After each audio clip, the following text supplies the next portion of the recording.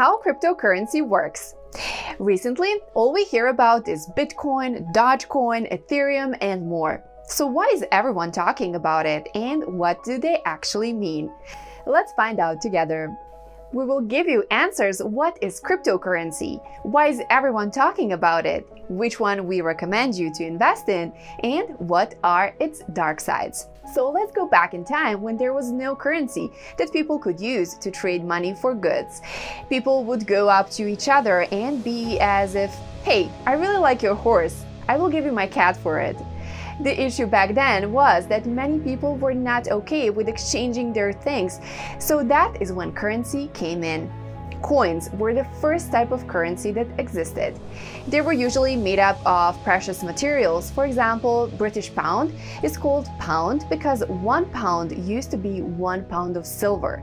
At this stage, people could use coins to exchange them for things they needed. Now we come to the next stage, which is paper money. Banks were established, and the more convenient way of currency was paper money. Paper money has actual value even today because the government says it has value. When we think about it, money we use today is simply a piece of paper, but we still see it as valuable because the government says so.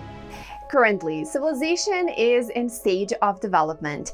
We now buy stuff online and we do not even see our money when we buy stuff.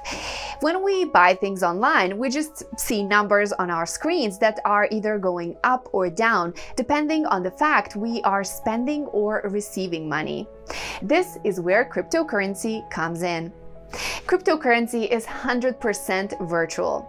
Cryptocurrency is actually the transfer of digital assets. The concept is similar to regular money transfer with coins or paper money.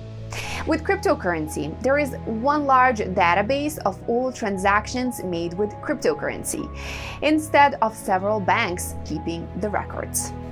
This is called a ledger. So why is everyone going crazy over crypto? The first advantage is that it is decentralized, which means there are many copies of the ledger, so everyone has a copy of it. If you ever heard of Bitcoin mining, what it means is that someone is on their computer going through the spreadsheet or ledger, crunching the numbers or transactions. There are over 1 million miners in the world, and that is just for Bitcoin. There are many other cryptocurrencies. So why do people mine? The reason is that they earn Bitcoin as a compensation to the mining they are doing. Some of the benefits of cryptocurrency is that many people in the world have access to computers, but not to banks, since they require a lot of paperwork. Another benefit is that you do not need banks anymore because everything is on the ledger.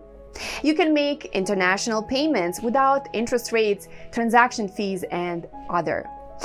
Lastly, cryptocurrency is called crypto because they use cryptography. This is where we come to blockchain. Blockchain is not a type of cryptocurrency. It is a secure type of ledger or a way of organizing these spreadsheets with transaction information. Each block in blockchain contains transaction details. Since each block contains information about the transactions, if someone tries to change any of the information on the transaction, the block will no longer match other blocks' information in the blockchain. So we will know that something has been tampered with. When someone wanted to change something in the blockchain, that person would have to change information in 500,000 computers around the world. Now we come to the question, why is everyone going crazy over cryptocurrencies? The reason is cryptocurrencies are a great way to invest and earn money in short term. There is an actual name for it. It is called mooning or going to the moon. Bitcoin is simply one of the cryptocurrencies out there. Ethereum processes transactions faster than Bitcoin. Cardano is considered to be technologically superior, and Litecoin has a newer algorithm. If you are thinking of investing, our advice is to invest in different cryptocurrencies and not just in one. And always invest the amount you are comfortable losing. And now we come to the dark side of crypto. One of the main problems is its volatility. Since it is a digital currency, no one knows how much it is worth, so the value changes constantly. Another bad side is that some of the major companies like Microsoft and Tesla are not certain about the Bitcoin. One day they accept it as payment, the other day they change their minds. Another big issue is environment pollution. Crypto is secure because of constant checks, and all of that requires constant computer usage and power, which altogether is not good for the environment. And lastly, since it is a digital currency, there is no real policing, so it could be a perfect currency for criminals. But according to data, cash transactions are still leading in that segment and are more used for funding the criminal activity. The reason is that even though crypto is digital, there is still a unique key that you get when you make transactions with crypto, and you can still be traced. Now we come to the odd things that come out of cryptocurrency.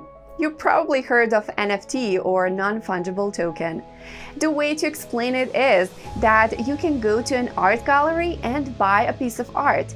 Well, with NFT, you have digital ownership of something while others just own copies of it. Most of them are actually JPEG images, and you probably heard of Dogecoin craze that happened recently. This coin was actually created as a joke, and people bought it as such. But its value exploded and people have become actual millionaires from buying Dogecoin. And there you have it. I hope you enjoyed today's video and that you found it helpful. Share it with people close to you if they are having issue of understanding cryptocurrencies. If this video was enjoyable, please give us a like and subscribe to our channel. And I will see you in the next video.